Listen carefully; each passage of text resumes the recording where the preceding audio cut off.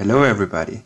In this video I show you how you can use a special Rodin coil as a speaker. And for this Rodin coil I have wound the Rodin coil around a big ring magnet, a ferrite ring magnet, one just like this, similar in size. It's just a regular ferrite ring magnet, and I've put a plastic torus cover on it. So you can see two halves placed on top of the ring magnet, and then I've wound a bifellar Rodin coil over it and coated the whole thing in epoxy resin so it's well insulated. And then I connected the two wires to a small audio amplifier that you see here. So this amplifier is just connected via Bluetooth to my phone, so I can play whatever signal I want over this Rodin coil. And first off, I'm just gonna play some music over it to show you how it works. So right now you possibly don't hear anything because it's really quiet when it's like this, but if I add just some neodymium magnets to it, like this, you should hear something.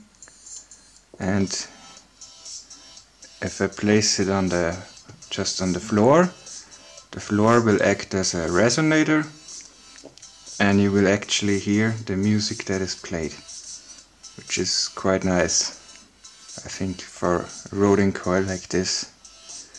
And yeah, I did some experiments with it and found out when I take just another magnet or magnet array like this and place it on the top here,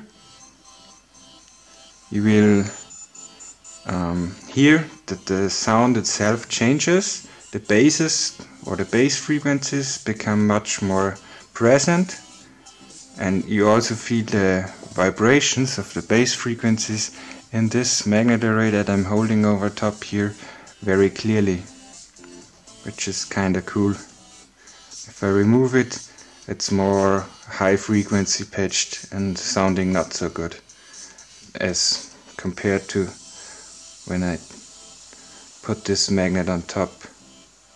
This works with just another ferrite magnet that I have here also as well. Let me continue the music again.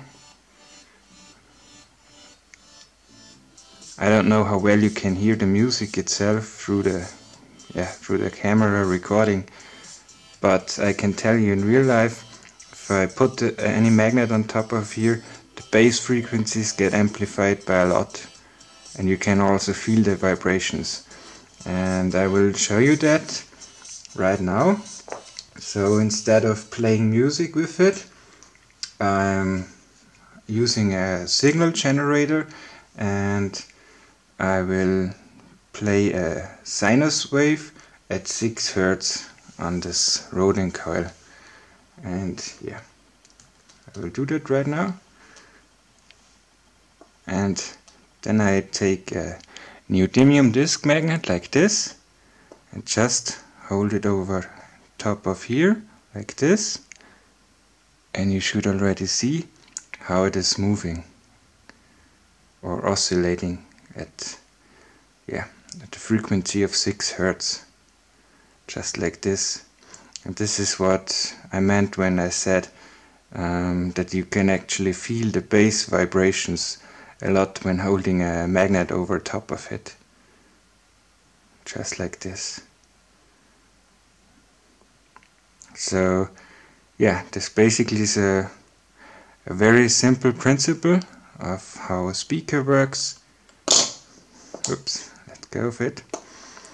And yeah, what's interesting with this one is that you don't actually have a resonator cone that actually lets the air vibrate, but here it is just the coil itself sitting on the floor, and the coil itself doesn't vibrate that much, but yeah, the floor itself acts as a resonator. And I'll show that again with music. When I do this, just like this, it's only sitting on this small stack of magnets, and as you can hear, when I'm just holding it like this, it's very quiet and very high pitched. You almost hear nothing. But as soon as I put it on the floor, like this, it becomes louder. Also the mid frequency range is more present. And again, if I put another magnet on top, you can hear the bass frequency is much better. And also this array starts to vibrate a lot. And I think the gap between here, the hole, and the magnet array itself influences how the frequency itself, or the frequency spectrum itself of the speaker sounds like, because if I flip this array and make it attracting, just like this, it doesn't sound that well. Also when I increase the distance to it, like 1 millimeter, it sounds different than when I turn it around and also put it at the exact same position, and it's repelling. I don't know why that is so, but I guess this is because, yeah, this magnet array itself is vibrating and is therefore responsible for the bass frequencies. So yeah, stopped.